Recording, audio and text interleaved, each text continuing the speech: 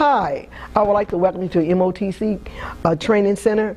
My name is Ollie Brown. I will be your pastor and instructor for the next hour as we study discipling.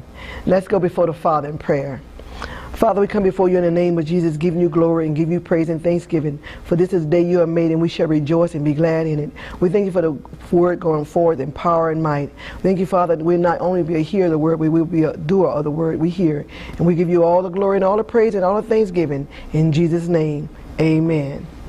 So the lesson is going to be on discipleship, on discipling. And we're going to identify a lot of things about how, when, what, and where, and how it operates. So what is a disciple? A discipleship is a Christian disciple and a teacher-student relationship based on the model of Jesus and his disciples, in which a teacher reproduces the fullness of life he has in Christ in the student so well that the student is able to train others to teach others to teach others to teach. And so it's a progress. And another definition, it's just expounded on what we just said. A disciple is one who grows in Christ, and in doing so, models and teaches Christians the precepts of the Bible, prayer, doctrine, relationship, Christian living, service, and worship, to name the main ones. And so it's a lot to disciple and discipling, and we're going to go through and point out a lot to be learned. So the cost of discipleship. Preach out of Luke 14:25-35. Salvation costs you nothing, but discipleship will cost you everything. Salvation occurs in a moment, but discipling takes a lifetime. Jesus asked whether or not you truly want to live a life of discipleship. If you are a disciple, do not quit. Do not give up. Everything that matters is hard. Everything that matters is costly. Do not quit. Don't waste your life. Make your life and death count. Do not raise your hand unless you are ready to see it through to the end. Do not go in. You're going to go in, make your mind, you're going all the way. And your disciple is a self-death. Christ's call to discipleship is a call to self-death and absolute surrender to God. God wants us to surrender to him. In order to surrender to him, you have to have a relationship with him. He wants us to get into this and really just surrender all to him and count the cost when you surrender all. We're going to go to Luke 9, verse 23. And he said to all, this is Jesus talking, if anyone desires to come after me, let him deny himself and take up his cross daily and follow me. For whoever will save his life shall lose it, but whoever will lose his life for my sake, he shall save it. So the cost of discipleship is surrender all, follow Jesus, and do as he tells us to do.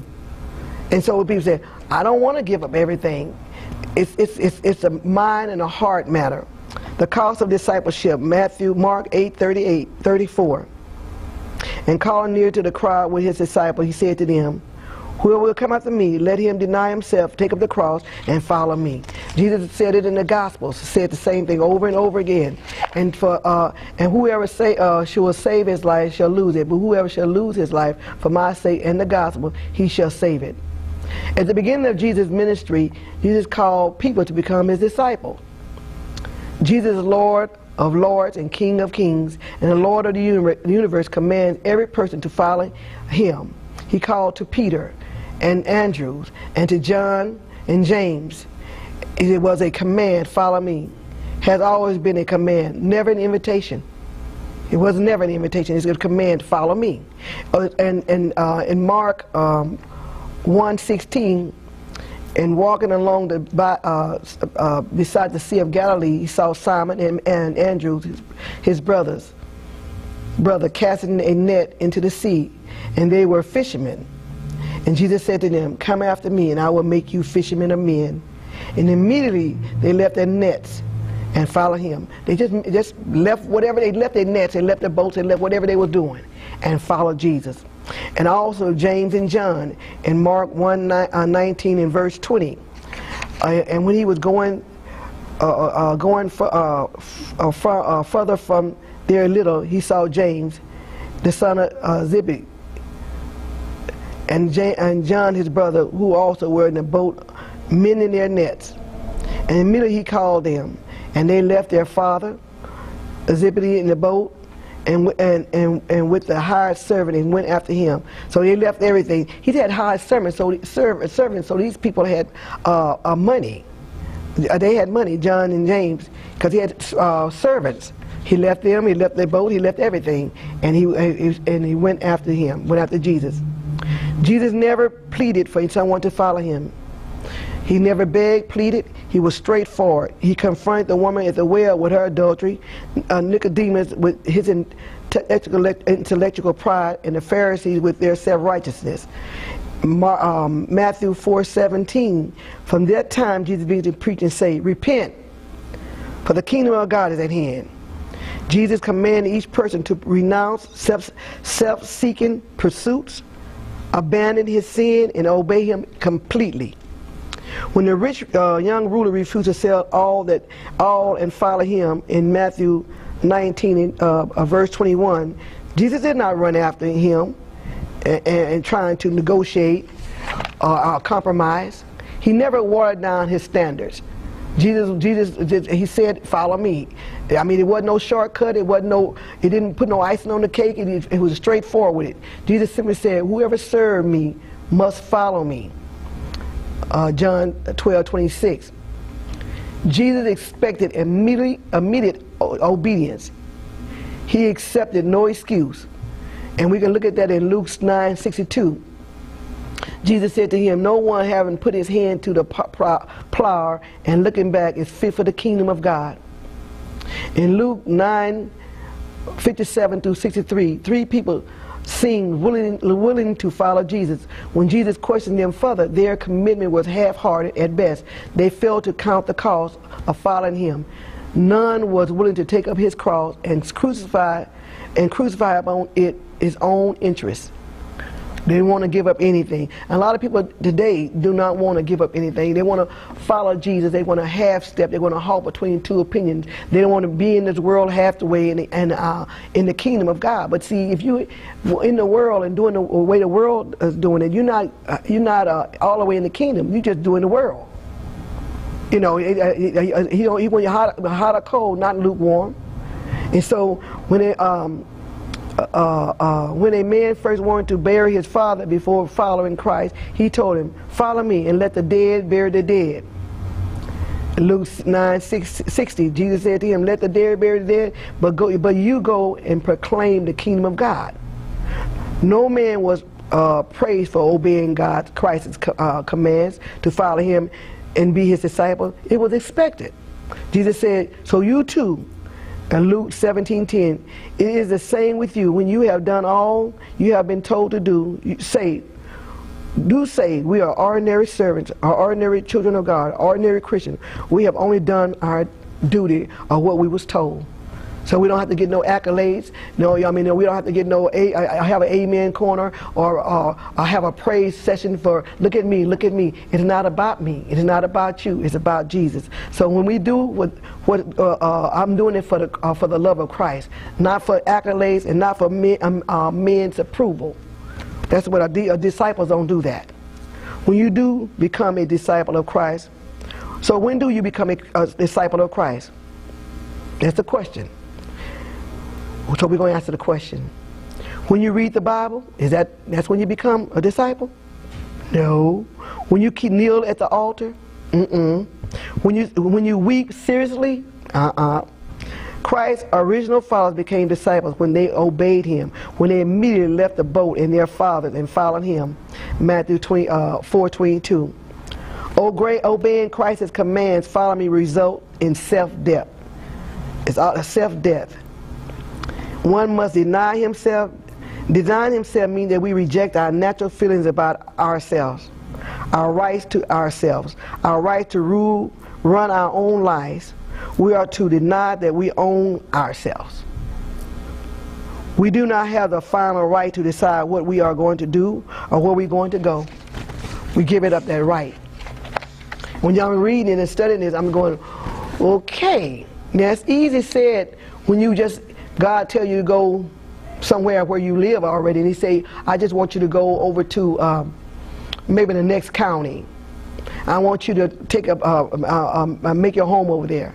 But if God told you to say, I want you to go to Africa tomorrow and leave everything you have and follow me. How many of you, and I'm pointing this way, would just jump up and get a ticket to place God told you and pack what he said pack and follow him? See, I know of several people that's living in different parts of the country did exactly that. They packed up their clothes and went on and followed Christ. To deny a sinful self, ungodliness and worldly lust, and par with them, and form a sin companion which were a part of yourself. So it means deny sinful self, ungodliness and worldly lust, and part with them. Lay them aside. Leave them. Let it go. Lay aside every sin so easily weigh you down or so easily trap you. Lay aside. And it's form a sinful companion. In other words, they always told me years ago, say, if you're running with dogs, you're going to have fleas. Some kind of companions we have to let go. We no longer supposed to hang with them, which were as a part of himself. To not deny righteous self.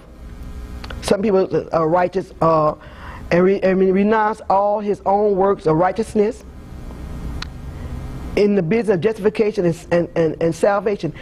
We renounce our own righteousness because it's not God's righteousness. To deny self with its self-righteousness, pride, and sinful lust from dominating you. We gotta not let that be a part of us. Following Jesus is easy when life runs real smooth. No bumps. Everything is going our way. I mean, you're a happy camper. I mean, everything is sweet. You don't have to worry. Nothing is going on. It's easy to follow him.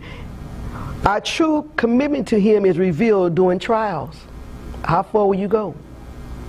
Jesus assured us that trials will come to his followers. In John 16:33, he said, in this world you're going to have some trials and tribulation, but you might have peace. I've told you these things. So in me, you might have peace. The disciples demand sacrifice, and Jesus never hid the cost. He's counted the cost. Therefore, Jesus appeared to persuade them. How different from the typical Christian presentation. How many people would respond to the altar call that went, come follow Jesus? You might face the loss of friends.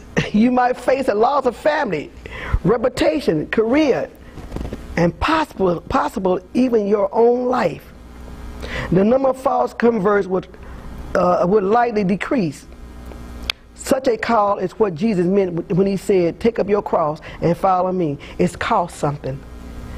It costs something. If one of you are ready to take up your cross, consider these questions. Now, there's no more questions I want you to answer. Are you willing to follow Jesus if it means losing some of your closest friends? Are you willing to follow Jesus if it means alienation from your family? Are you willing to follow Jesus if it means you losing your reputation? Are you willing to follow Jesus if it means losing your job? Or not having a job? Are you willing to follow Jesus if it means losing your life? In some places of the world, these consequences are a reality. But notice the question and phrase, are you willing? He said, if you're willing, I'll make you able. If you're willing, you eat the fat of the land. He said, I want you to be willing. He said, those who love me are willing to do what I tell them to do. Following Jesus doesn't necessarily mean all these things will happen to you. Praise Jesus. But you are willing to take up your cross. And if there comes a point in your life when you are faced with a choice, Jesus or the comfort of this life, which one will you choose? Okay, we're going to turn to Paul was telling the Corinthians, he says, you are not your own, you are bought with a price. This is 1 Corinthians 6:19b and 28. If you're going to follow Jesus, you'll no longer own yourself. He has ultimate rights. He has lordship of your life. He is your Lord. Not only your God, but your Lord. So our whole thing is this: when we count the cost, when he said give up all, let everything go and follow me. Give up. And if I tell you what to do, just like Mary said, he told the disciples, if Jesus told you, if he told you to do, just do what he tells you to do. Don't worry about it, just do what he says. If Jesus said it, do it. Denying sinful self is explained by Peter, abstain from fleshly lust. So let's turn to 1 Peter 2:11 through 12. How can we manifest? How can we manifest giving it all? How can we manifest letting go? How can we manifest? Dear friends, I warn you as temporary residents and foreigners to keep away from worldly desires, lust, their rage war against your very soul. Be careful to live properly among your unbelieving neighbors. Then even if they accuse you of doing wrong, they will see your honorable behavior, and they will give honor to God when He judges the world. When He judges the world. See, we want to live abstaining from fleshly lust and live a holy life, because we're set apart. We're a holy nation. We've been set apart. We've been set apart for God. We've been sanctified. And God wants us to let our witness be known to the people, unbelievers. That's how they're going to see that we are different. And they may not appreciate you at first when they see you're different, especially the people who've been knowing you all your life. But they will appreciate you when they know that you're real and you're not a counterfeit. You're not perpetrating. You're real. So when trouble comes in this life, in the world, and they see the light, and they see the change, they'll come to you, and then you can witness to them. You're going to be a witness to them whether you open your mouth or not. As a disciple and others, you're going to be a witness about your behavior and about what come out your mouth, good or bad. And so he says, even if they accuse you of doing wrong, they will see your honorable behavior, and they will give honor to God when He judges the world. And 1 Peter 4:1 says, since Christ suffered physically, you too must strengthen yourself with the same ways of thinking that He had. Because whatever suffers physically, because whoever suffers physically is no longer involved with sin. From now on, you must live the rest of your earthly life controlled by God's will and not by human desires. You have spent enough time in the past doing what the heathen like to do. Your life was spent in indecency, lust, drunkenness, orgies, drinking parties, and the disgusting worship of idols. And now the heathens are surprised when you do not join them in the same wild and reckless life. So they will insult you. See, now you can turn your life around, and they are surprised. Because we say, in other words, enough is enough. We have already been there, done that, and moved on. I don't have to go back. I don't even have to rehearse the past unless I'm giving a testimony about how God got the glory and brought me out of it. Now, because there's nothing back there I can do anything about. But I tell you what, it's a good day. It was a good day. It's a good day when I came into the body of Christ. It's a good day for you and to disciple others to come into the kingdom of God and give them the truth of God's word and live before them in a holy, as a holy manner. Denying righteous self is explained by Paul, who has much about which he could have boasted. See, Paul had a lot to boast about, but he didn't have no self-righteous pride. So we got to deny that right. Pride become before destruction. Paul went through, he had a whole lot of things he could have boasted about. So let's turn to Philippians 3:4 through 6. This is Paul talking. Though I could have confidence in my own effort if anyone could. Indeed, if others have reason for confidence in their own effort, I have even more. I was circumcised when I was 8 days old. I am a pure-blooded, citizen of Israel, and a member of the tribe of Benjamin, a real Hebrew. If there was ever one, I was a member of the Pharisees who demanded strictest obedience to the Jewish law. I was so zealous that I hastily persecuted the church, and boy did he persecute the church. And as for the righteousness, I obeyed the law without fault. This is him saying. So he said, I got a reason to boast, but I have a reason to brag. I'm a man's man. I'm all that, and they say I'm all that in a bag of chips. But he said, let me listen to what he says in Philippians 3:7-14. The very credentials of these people that are waving around as something special, I'm tearing up and throwing it out with the trash, along with everything else I used to take for credit for. And why?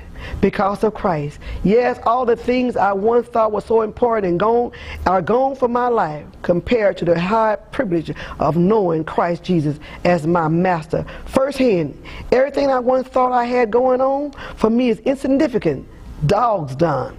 I dumped it all in the trash so I could embrace Christ and be embraced by him. I didn't want some petty, inferior brand of righteousness that come from keeping a list of rules, which I could get the robust kind that comes from trusting Christ, God's righteousness. I gave up all that inferior stuff so I could know Christ personally, experience his resurrection power, to be a partner in his suffering, and to go all the way with him to death itself. If there was any way to get in on the resurrection from dead, I wanted to. He said, I'm sold out. All the other stuff I could brag about, I had it going on. And you out there as ministers of the New Testament, we could brag and boast by accolades. I remember I had a wall full of accolades on the wall. And one day, I looked at that wall and I said, let me get this off this wall. I don't need this on my wall.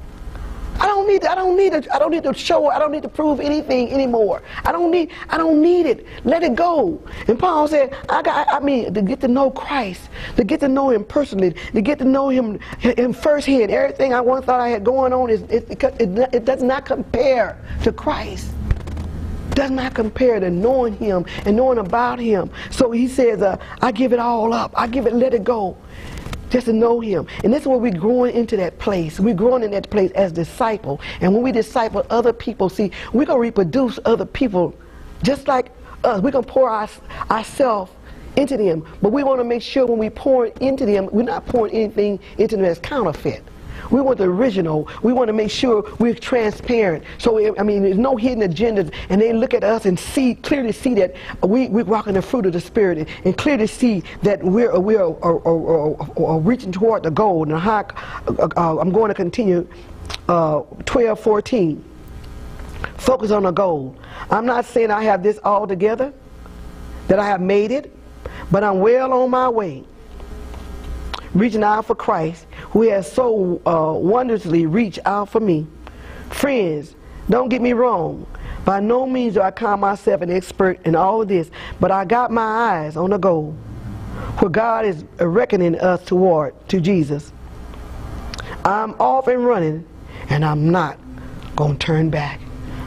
I'm going forward. See, I might not have arrived, but I've taken off. And so God's telling us that you may not, you haven't arrived. Just take off.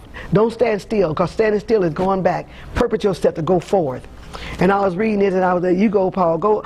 You just go. It excited my heart so, because I could see that he had crossed the other side. His whole mind and heart was to serve God. With his whole heart was his purpose to serve him. Serve him with his mind, will, and emotion. Serve him with his strength. Serve him with his intellect. Serve him with his wisdom. Serve him with passion. So when you get sold out, when you get sold out to God, this stuff don't phase you like it used to phase you. It don't trip you out like it used to trip you out, because you know God is for you, and whatever you're going through, God is going to work it out for your good. And you want to make sure that when you go and teach others to teach others to teach, you want to teach them the true living word of God. Not some counterfeit, not some religion, none of that. The real deal. One must take up his cross. Therefore, taking up your cross and follow me means being willing to die in order to follow Jesus. This call is dying to self. It's a calling to absolute surrender. Taking up your cross refers to living your whole life to God. As Jesus was about to give up his life for us, this is just like Jesus was about to give his life for us. He lived his life for God. This involved bearing burdens, but it is deeper than that. It is a total dedication of life. Our whole life is given to his service. In anything he says, this will lead us to willingly deny ourselves, follow him, and it requires us to live as he lived. And so we got to figure out, how did he live? 1 Peter 2:21. For to this you have been called, because Christ also suffered for you, leaving you as an example so you might follow his footsteps. So he said he suffered for you. He says, leaving you as an example so that you might follow his footsteps. 1 Corinthians 11:1, be imitators as I am of Christ. Imitate him as dear children. Imitate him. He didn't think of no robber. He said, I only do what my Father says. Me and my Father's one. Whatever my Father say, I'll do. Luke 9:23, and he said to all, if anyone desires to come after me, let him deny himself, take up his cross daily, and follow me. How is manifest in the case of the apostle? It says what they endured.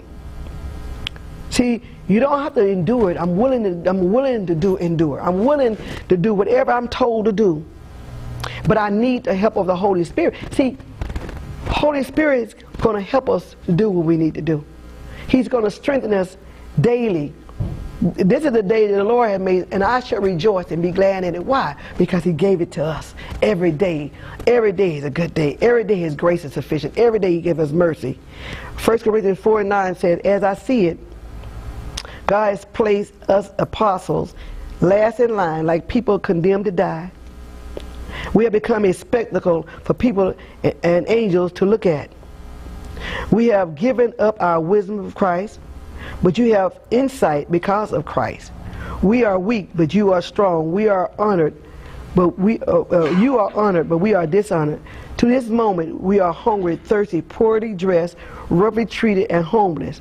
We were ourselves out doing physical labor. When people verbally abused us, we blessed them. When people persecuted us, we endured it. And I'm going, whoa, this is a disciple. And we go to 1 Corinthians 4:13. When our reputations are attacked, we remain courteous. Right now, we have become garbage in the eyes of the world and trash in the sight of all people. But it doesn't matter. When Paul, in particular, endured, and we're going to go to 2 Corinthians 11:23 through 29. And see, we think we're going through a lot of time. We think we're going through something. But when you start reading the account of the disciples and the apostles, and I'm going, oh, thank you, Lord. Thank you, Jesus. Hallelujah. Bless your name. Thank you for where I live. Thank you for the state I'm in. Thank you for the country I'm in. Thank you, Lord. You begin to praise him because these people went through they went through. Are they Christ's servants? It's insane to say it, but I am a far better one. I've done much more work, been in prison many more times, been beaten more severely, and have faced death more often. 5 times the Jewish leaders have beat me with 39 lashes. This is Paul. 3 times Roman officials have beat me with clubs. Once people tried to stone me to death. 3 times I was shipwrecked, and I drifted out on sea for a night and a day. Because I traveled at night, I faced danger from raging rivers, from robbers, from my own people, and from other people. I faced dangers in the city, in the open country, on the sea, and from believers who turned out to be false friends. Because I have to work so hard, I often gone without sleep, been hungry and thirsty, and gone without food and without proper clothing during cold weather. Because besides these extreme matters, I have the daily pressures of my own anxiety and anxieties about all the churches. When anyone is weak, I'm weak too. When anyone is caught in a trap, I'm also harmed. If I must brag, I will brag about the things that show how weak I am. Woo! Goodness. I mean, just thinking about what he endured. But he endured it with an attitude. It was worth it. Only thing done for Christ will last. In our case, it might involve being ridiculed. 1 Peter 4:4. Now your former friends wonder why you have stopped running around with them, and they curse you for it.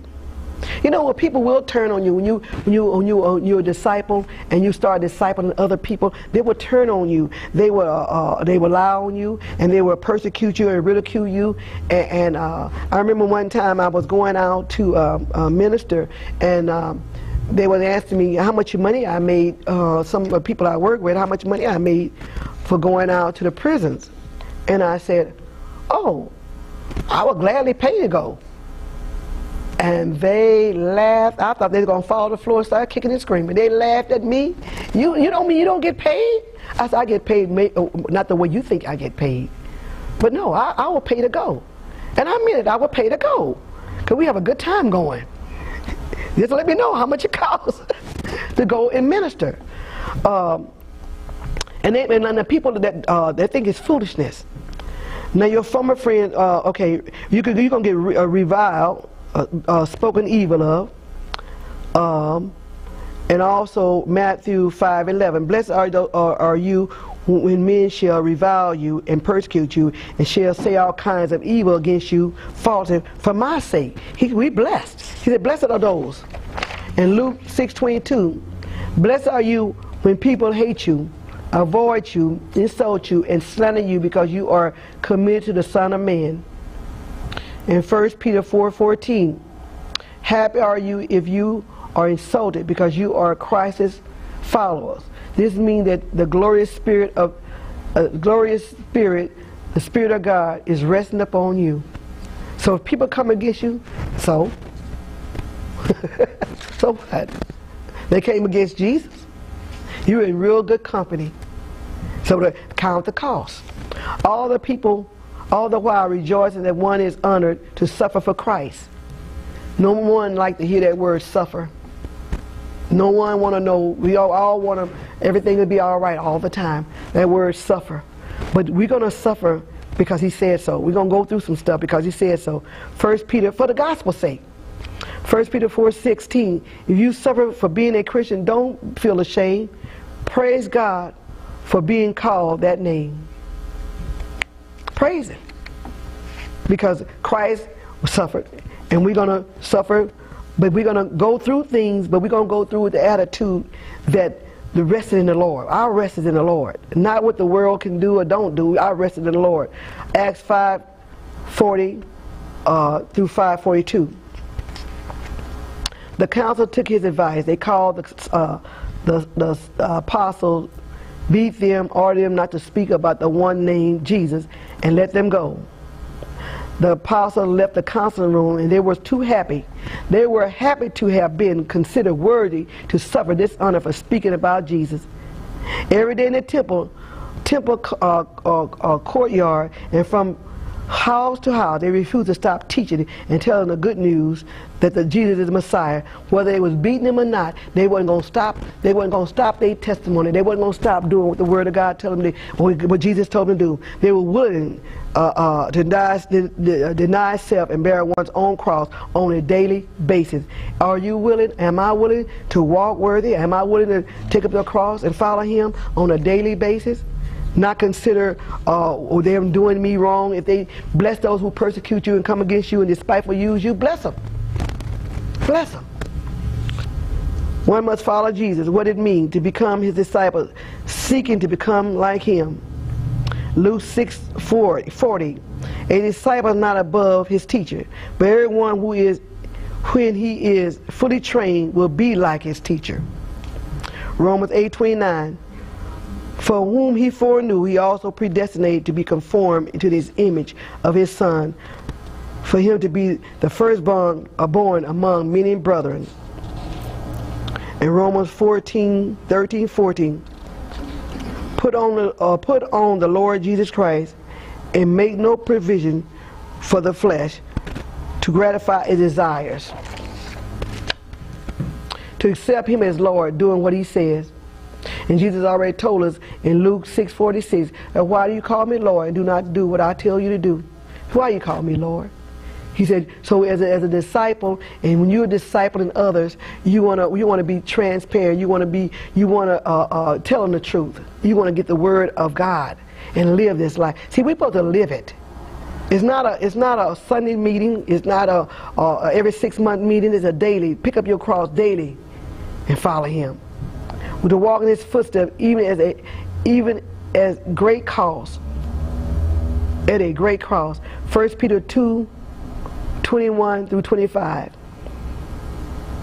Let's turn. 1 Peter 2:21 through 25. It was to this that God called you, for Christ himself suffered for you and left you as an example so you would follow his footsteps. He committed no sin, and no one ever heard a lie come from his lips. When he was insulted, he did not answer back with an insult. He didn't do evil for evil. When he suffered, he did not threaten, but he placed his hope in God, his joyous expectation of good, his excited joyous expectation of good, the righteous judge. Christ himself carried our sins in his body to the cross so that we might die to sin and live for righteousness. It is by his wounds that we have been healed. You were like sheep that had lost their way, but now you have been brought back to follow the shepherd, keeper of your souls. He said he didn't do evil for evil. He didn't. When people come and want to insult us or want to say mean-spirited things to us, and we don't have to justify. We don't have to defend ourselves.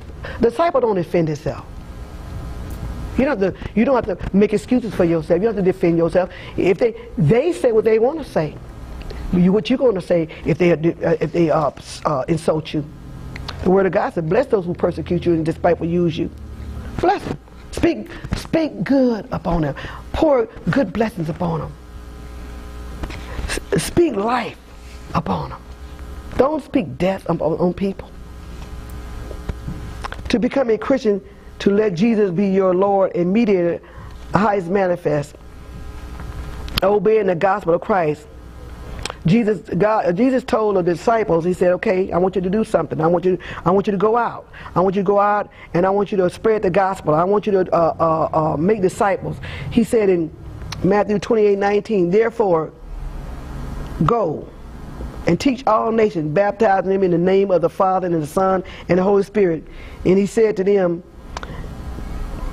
in Mark 16, 15, 16, he said to them, go throughout the world and preach the gospel to all people. Whoever believes and is baptized will be saved. Whoever does not believe will be condemned. He told them, he said, I want you to make disciples. I want you to go out in all the world and teach. I want you to teach them about the good news. I teach them about the gospel. Teach them about Jesus and make disciples of them. I want you pour in everything you know about me. Teach them, so they can reach. You can reach this one, and they can reach one. And each one reach one. Each one reach one. Keep on going. Acts 2:38. Then Peter said to them, repent and be baptized, every one of you, in the name of Jesus, for the remission of sin, and you shall receive the gift of the Holy Spirit. Acts 22:16.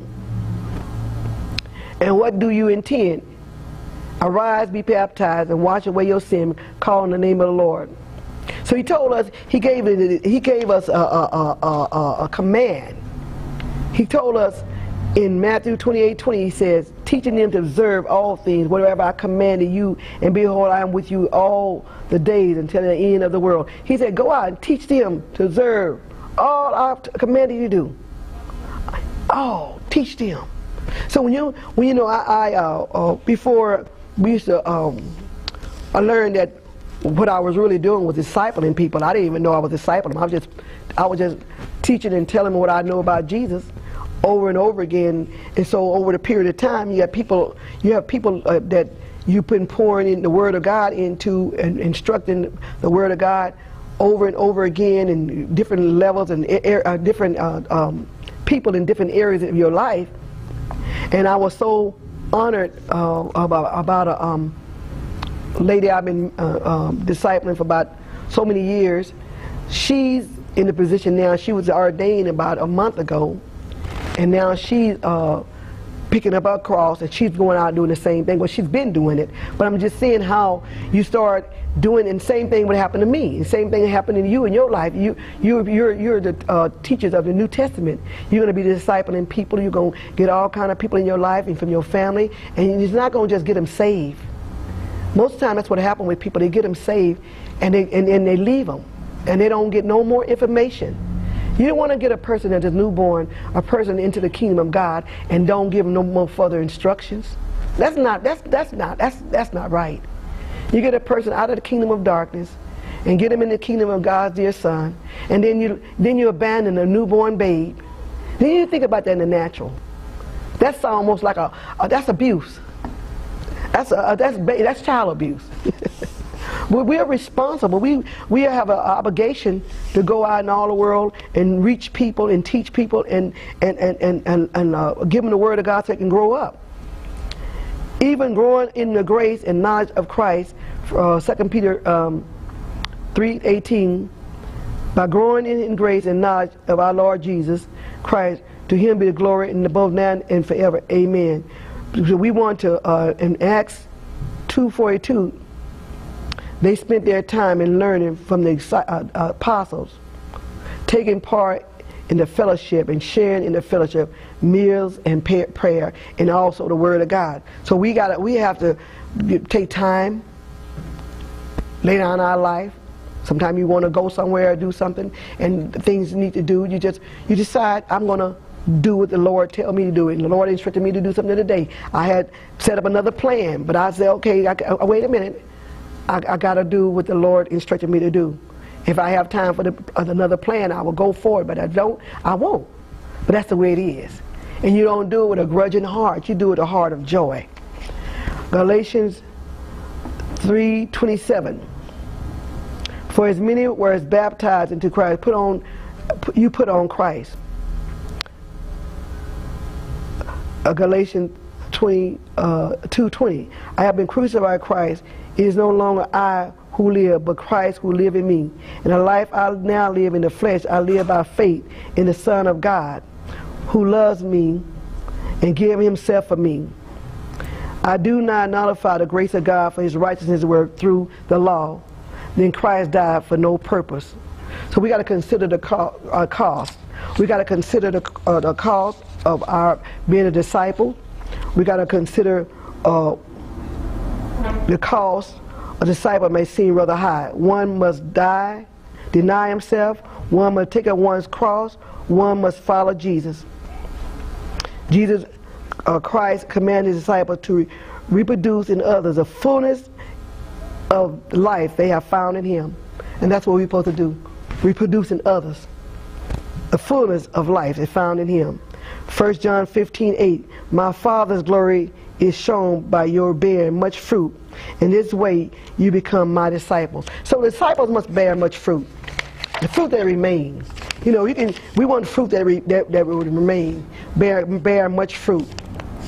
So your Father can be glorified when we bear much fruit. James 1:22. He said, but become a doer of the word and not hearers only, deceiving yourself. Do not deceive yourself by just listening to this word, but instead put it into practice.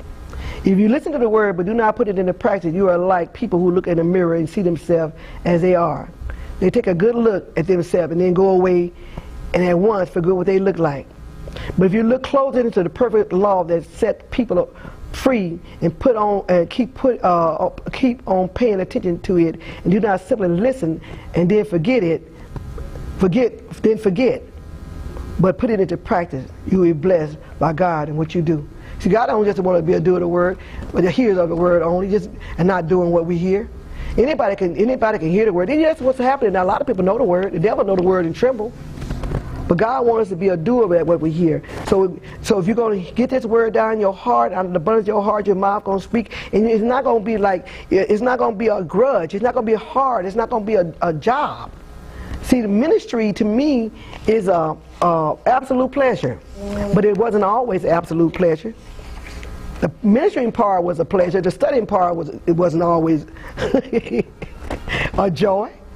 But if I'm ministering to the people, I need to put something back. That's how come people get burnt out. They ministering to the people. They're all over the place, ministering, and they're not studying to show themselves approval. Work would be not ashamed and rightly divide the word of truth. They're not pouring that word back into their hearts. They're not getting enough word. And then as disciples, you need to get that word in your heart to the abundance, because you need to put it out there. And you can't put out what you don't have. And if you do put it out there, you be on E, and that's why a lot of times people begin to sink and fall, because they're spiritually depleted, spiritually poor. They haven't replenished themselves. And if you're a minister of the New Testament ministers, and you're ministering to disciples, and you're going out discipling, you need to put that word in abundance. I mean, you got to pour that word, because people eat every day, and sometimes they eat all day, every day. And I'm not pointing fingers right now, because I've told you about the thumb. But if you're eating the food, you need to eat that spiritual food, especially if you're discipling, especially if you're putting it out there, especially because God wants to be able to tell you, look, the Holy Spirit want to go, I want you to talk to that person, I want you to minister to that person. And when you're ministering, if you don't even open your mouth, if you're on your job and you're walking around all the time and they know who you are, they know what you're all about, they are watching you, and sometimes you feel real tired and real weak and begin to feel this, what's going on? Because you are ministering. You are ministering to people even when you're just walking around. So you need to eat that word and get that word in your heart abundantly, so you can be ready for any time the Lord tell you to do something. You don't have to go run and get your Bible. You are the New Testament. You are the Bible. You are the epistle. The word is in you, even in your mouth, the word of faith that you preach. So you go around preaching His word, it's got to come out your mouth. And God wants us to be ready to be fully loaded, be able to minister, and when He directs us to minister. Matthew 7:26-27. The result of not being a doer of the word. This is the result of not being a doer of a word. Everyone who hears what I say but doesn't obey it, it will be like a foolish person who built his house on sand. Matthew 7:27. Rain poured and the flood came, wind blew and struck the house. It collapsed, and the result was a total disaster. That's why a lot of times people going through, and everybody's going through something, but people sit down in the middle of the war because they're not a doer of the word. And they sit down in the middle of the war and they wonder why the enemy or who's doing this to them. It's that get up, become a doer of the word, and walk in your blessing. Temptation and pressures are great in the lives of Christians today. But if they have a deep foundation in the word and have learned to do what God says, they will be able to stand. You'll be able to stand. Above all things, stand. Stand therefore in the liberty of Christ that set you free. You can stand. I don't care what goes on, or what the enemy try to show you, and what the enemy try to put before you. God's word is absolutely true. So it doesn't matter what's going on. He said, don't know the world, don't look at what's going on, look at me. He said, that's why I love that scripture. I got my eyes on you. Keep looking unto Jesus, the author and finisher of your faith. You keep your eyes on Him. But if whoever hear these sayings of mine and does them, I will like him to a wise man who built his house on a rock. And the rain descended, and the floods came, and the wind blew and beat it on that house, and it fell not, for it was founded on a rock. It was founded on the rock of God's word. God's word is steadfast, forever settled. God's word won't return to him void, but the shall come to the thing is sent. So my job and your job is keep on discipling, but fill your spirit man. See, you're a spirit that lives in the body and you have a soul. Your spirit man is always willing to be obedient to God. Your flesh will never be obedient to God. Your soul has to be renewed. You got to be transformed by renewing of your mind to get to the point where you let your soul and your spirit be on the same team, and then you're going to rule and reign in this life. Just praying for your disciples won't make them doers of the word, and certainly if you are not a doer, you aren't being a good example.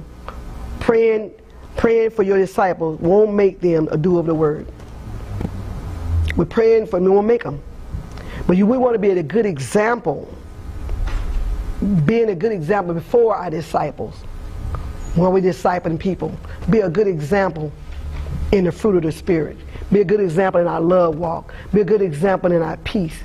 You see, if they all upset and they come and talk to me about being upset or being in fear, and I'm getting more upset and more irate or upset than they are, how can I be an example? I'm not going to be an example of what it's supposed to be like to walk in peace. And you see, that the thing about it, because people they see, I owe no man nothing but to love them. And I'm going to give you the truth. It's up to the teacher, it's up to teach them the word and teach them to obey it, to be a doer yourself. The word said, God's word told us to disciple him. He warned us that in John 15:2. Let's turn to John 15:2. It says, every branch in me that does not bear fruit, he takes away. And every one that bear fruit, he prunes it so that it might bring forth more fruit. A mature disciple must teach other believers how to live a life pleasing to God, and must equip them to train others to teach others. No person is an end in itself. Every disciple is a part of a process, part of God's chosen method for expanding his kingdom through reproduction. That's how he's expanding his kingdom, through reproduction. We're supposed to reproduce others. God, you know, God could have brought the whole thing in. He could have had everything already. He had a plan, but he could have had a plan. He said, look, he could have had the radio, the press, or even TV invented before Christ's birth. And we evangelized everybody on TV, everybody on the radio. But God had a plan for us to reach one. I'll reach one. I'll reach one. I'll reach two. They two reach four. And that four reach eight. 8 reach 16. And I mean, it's going on. I mean, look around. You got a whole multitude of people. And God wants you to be encouraged. We're gonna get back to this in part 2 next week. But until this time, I want you to keep your head up, keep your eyes on Jesus, keep living in the light, and let the Lord use you. In Jesus' name, amen.